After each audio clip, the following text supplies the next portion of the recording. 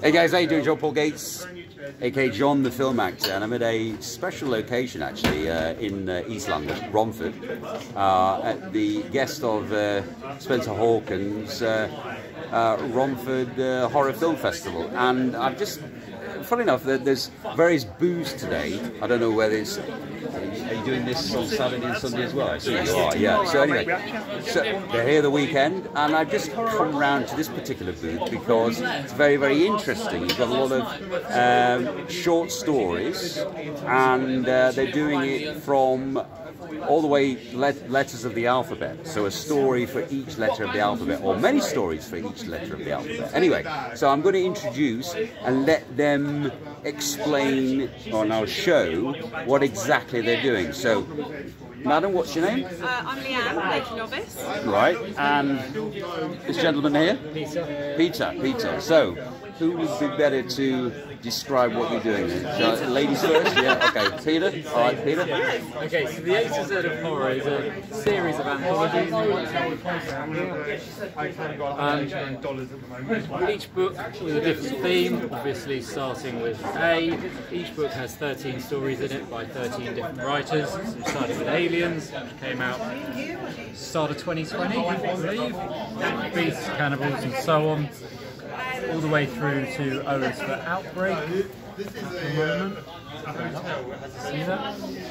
And P is for Poltergeist actually came out on Amazon today.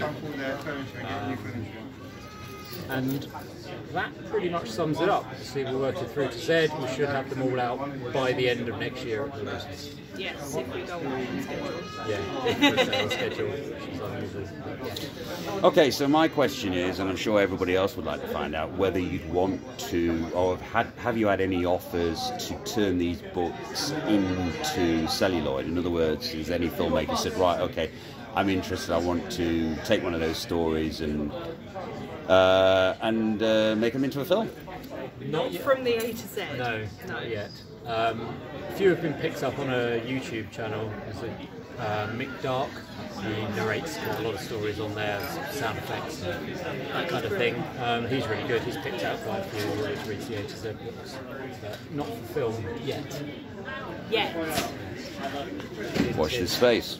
Okay, so tell me, other than attending, various film festivals, how else do you monetize these books?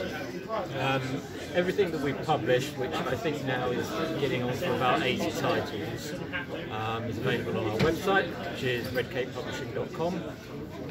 Everything's available on Amazon, and digital versions of books are available everywhere. Kobo and on Godless. Godless.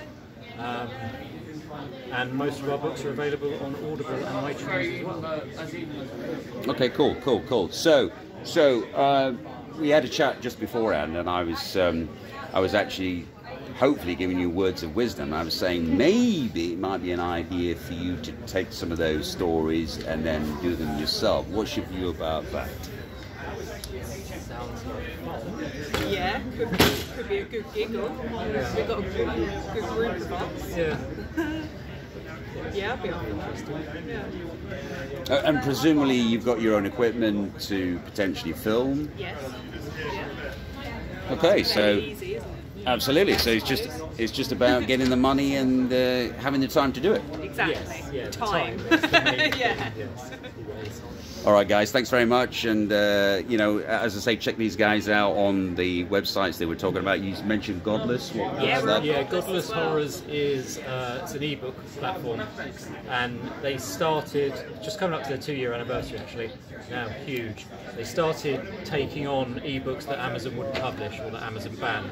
Sort of more the extreme horror side of things, and now it's anything horror related. They're really good, and they're really good value. They're always cheaper on Godless than they are anywhere else. Talk to Drew. Yeah, I highly recommend them. It's godless.com. Well, there you have it, guys. No excuses. If you want to make horror films and you've got no ideas, these are the people to come to. John Paul Gates. See you next time.